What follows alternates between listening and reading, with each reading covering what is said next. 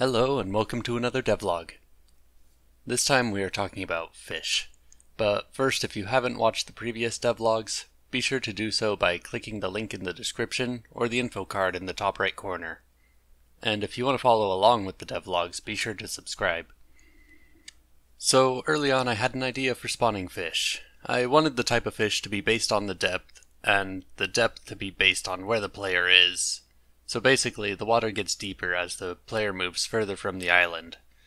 I thought this would be a pretty good way to add a sense of progression, so as the player gets upgrades, they can move further and get there faster. I want most of the fish to spawn around the middle depth, so if a player's in an area that's say 200 meters deep, the majority of the fish are going to spawn around 100 meters down. I thought that picking the depth from a normal distribution would be a good way to do this. Unfortunately, Unity only knows how to select random numbers uniformly, and I didn't really want to write a complex algorithm to get a normal distribution, so instead I used the central limit theorem, which is pretty straightforward.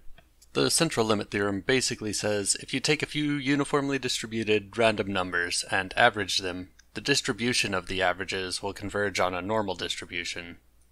I wrote a quick test in Python to visualize this. This just picks a few random numbers and averages them. It does this 10,000 times and then plots the probability of getting each number as an average. I played with the number of samples for a bit to get the shape that I liked. More samples gives the distribution a sharper peak and limits the extreme ends, while fewer samples moves more toward a uniform distribution.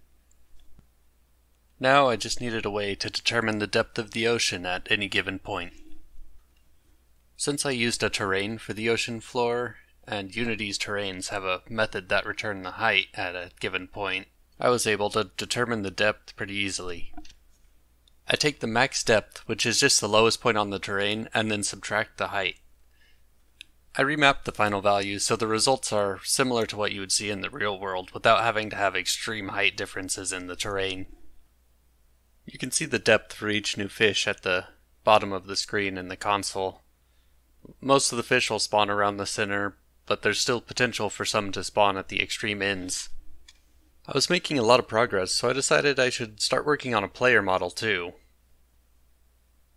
My movement system broke the second I switched from the capsule to this model, and I'm still not sure why, so I had to spend some time fixing that. I'll talk about it a little more later since I want to stay on the topic of fish for now. I just didn't want to continue without acknowledging the new player model.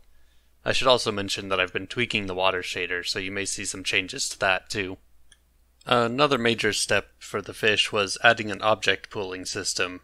Now instead of instantiating and destroying a fish prefab all the time, there's just a pool that are always there and I can use them whenever I need to. This is mostly just to improve the performance. I have to thank both Brackeys and Game Dev Guy for their tutorials. I'll link to both of them in the description. Now, with the depth being assigned to each fish, I moved on to selecting the type of fish based on the depth. You can see the type of fish being caught in the bottom left, and I have a few different fish just for testing right now. But by using scriptable objects, it's really easy to add any fish that I want. I just have to make a model for each one and fill in a little bit of information, then add it to a list of all the types of fish, and it's ready to be caught.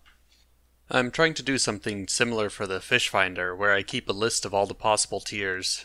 I can create any new fish finder in exactly the same way as the fish, and then add it to the list, and all I have to do is keep track of which tier the player is at.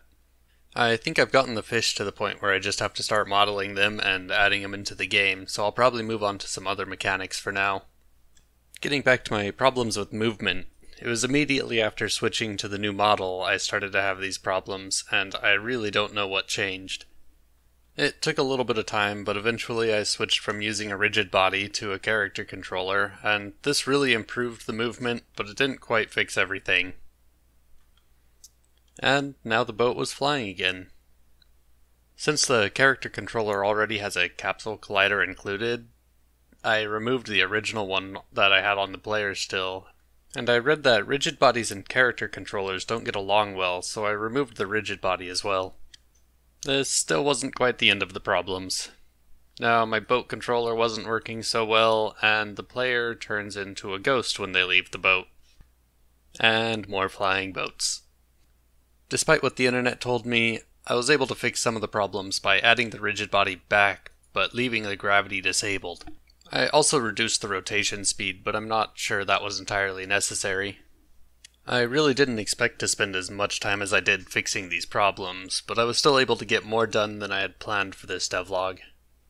I don't have a solid plan for the next couple of weeks yet, but I think I want to start working on selling fish and maybe start working on limiting the time in a day. And if I make good progress on those, I might start working on the shop too. That's all I have for you, so if you enjoyed this devlog, be sure to hit the like button and subscribe. Thanks for watching, and I'll see you next time.